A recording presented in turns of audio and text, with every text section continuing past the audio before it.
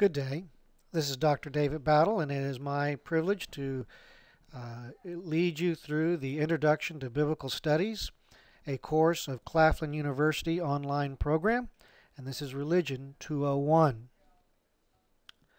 Now, before we begin, I'm going to tell you what the course is not and what the course is so that you can appreciate what we will be doing and understand why we don't do certain things as we go through the Bible. After all, to go through the whole Bible in one course is an awful lot of material, so we have to be selective. The first thing that I want you to realize is that this course is not a survey of the Old and New Testaments. Now, we are going to go through the whole Bible, both Old and New Testament, but it's not a survey, which simply means this, is that first we won't do what a survey normally does. A survey normally goes through each book one at a time, establishing the narration. For example, yes, we will start in the book of Genesis, but we're not going to develop a comprehensive outline of the book, and we won't trace that we trace throughout the whole book. Yes, we will be dealing with major characters and themes in some of the books, but we're not going to trace it all in each book. We will just be looking at the literature as a whole and the different types of literature that are found in the Scripture.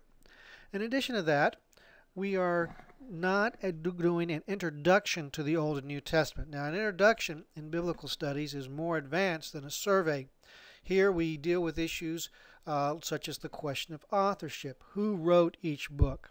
When did they write it? Why did they write it? And we don't really get into those details because there's a whole host of arguments that go back and forth. You have your traditional and then you traditional arguments for various positions, and other people have presented other variations on those over the years, and gets really deep, really academic, and a lot of stuff that has to do with more about how one studies and what one believes than what the content of the text or the literature of the Bible is. The other thing is that the question of historicity. Now, the question of historicity is simply, is the narrative that the Bible is telling them, is it historically accurate? Is it not historically accurate? How accurate it is? Well, in this study, we just do not have the time to go and study ancient Near Eastern history or archaeology and then the cultures of the past and see how whether they support historicity of the text or not support historicity of the text. We are interested as literature. What does the text say? Lastly, we'll be touching on these issues again, but only in relation to the Bible as a religious canon and as part of certain critical reconstructions of the composition of the Bible. But that will not be our focus. Our focus will be on the Bible as a piece of literature. Okay, so what is this course about? Well, biblical literature. This is a course that is designed to introduce you to the different types of literature that are found in the Bible. Now, the Bible is not a monolithic work. In fact, it is an anthology of 66 different works that were composed over 1,500 years by some 30 acknowledged authors in 3 different languages. Each author wrote in a particular form or literary style called genre, suited for his own personal style and message.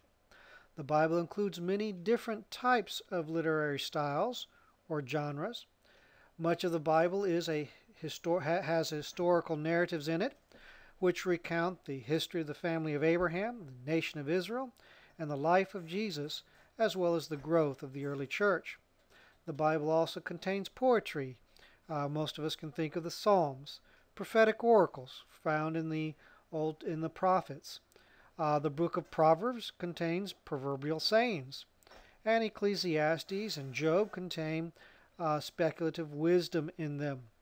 Each one of these expressed their message in a very specific way, and understanding each literary genre and context helps you understand the message of each book. Now, as you go through the Bible, you'll be hoping that, or as you go through this course, we hope that you will learn to read the Bible in a contextual and literary manner. That basically means that since each writer uses a different style or genre, that you become familiar with the basic styles and genre of the text and be able to understand the message. You'll also recognize the general context. Now, as far as the genre, you'll recognize that poetry does one, it will express things one way and narratives another. Context is very important in understanding what a passage means or phrase means. In fact, if we were to take a phrase out of context and just let it stand there, I can give you a demonstration. Let's take the phrase, Jordan glided through the air, dunking the ball. Now, if you were from outer space and you didn't have any context, or that was the only phrase you had, and you wanted to interpret it, you just so happened had an English dictionary, and so you'd start translating. You'd come to the word Jordan, and you'd recognize the word Jordan could be a nation, the nation of Jordan. It could also be a river, the River Jordan. It could be the Jordan River Rift Valley. There's three different uses of the word Jordan. Also, you may realize that the word Jordan is a name of an individual. So, and you'll discover that it could be a name for a male or female. So that kind of tells you it's either a place or a person. Then you get the word glided through the air. Well, that kind of helps you realize that a place doesn't glide through the air, so it has to be a person. And so you look up word glided and you start doing studies on gliding. You find out that humans were known to fly these things called gliders, which were planes without engines in the air, and that they would go flying various different places that way. In fact, they were used very heavily during the invasion of Normandy during World War II. So you can see that you have a person who is flying a glider through the air. Then you look at dunking the ball. Well, you study the word dunking and you discover that means to put into the water, immerse. And so you kind of puzzle yourself on that. You know, how can a person be flying and dunking? Well, the ball, well, you find out there's such thing as a ball of dough, which is a type of which you make bread from. So this could be a type of and you have donuts that you dunk into coffee. So maybe you're dunking this ball of dough into the cup of coffee. So the way you interpret the passage is this line is that there's this guy flying this glider, drinking coffee as he dunks his donut-like confection into his cup of coffee. Now, if you got more context, you'd quickly realize this context was probably a sporting event. And a little bit more context might tell you that this is a basketball game. And therefore, the word ball would suddenly become a basketball. And if you had some historical background, you might realize that we're talking about Michael Jordan. And so now notice with more context, suddenly the passage has a totally different meaning.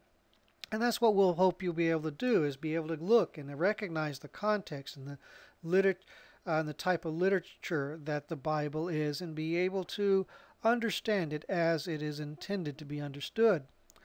Now, we also hope that you will understand how the writers attempted to communicate their message. And this is very important because narration communicates differently from poetry.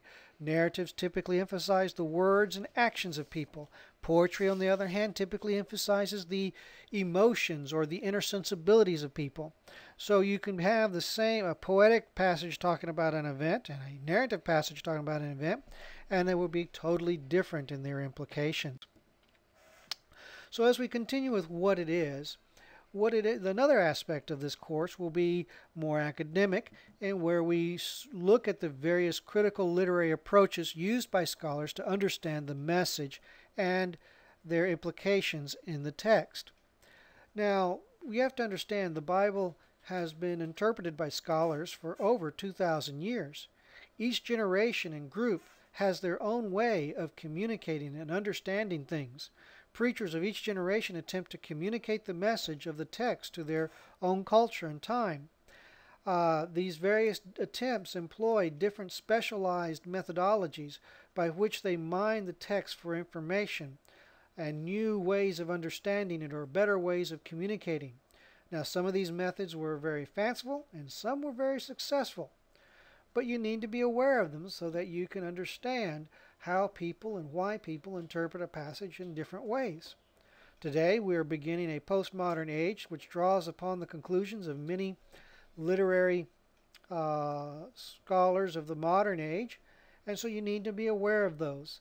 You need to be aware of what these literary scholars in the past were trying to do when they studied the text, and that they were looking at the text to try to establish the sources behind the text and the history of the tradition that's behind the text and the life setting of a passage. All of this constitutes what's called literary criticism, which an educated reader needs to know in order to understand both modern and postmodern claims about the text. Lastly, we want to look at the outcomes of this course. If you haven't picked it up, we're hoping that you'll become an educated reader of the Bible. Now, anyone can talk about his own understanding of the text. I remember a man who discovered the red letters in his Bible, and he was so thrilled that he had found the Word of God.